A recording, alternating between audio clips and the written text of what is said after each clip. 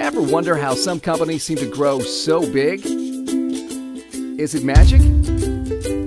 No, it's franchising. Here's how it works. An entrepreneur builds a business. It does well, so they decide to build more locations. They want to keep growing, but being in charge of a lot of locations is a lot of work and expensive. Maybe I should franchise. Franchising can help my business grow, but not have to build it all on my own.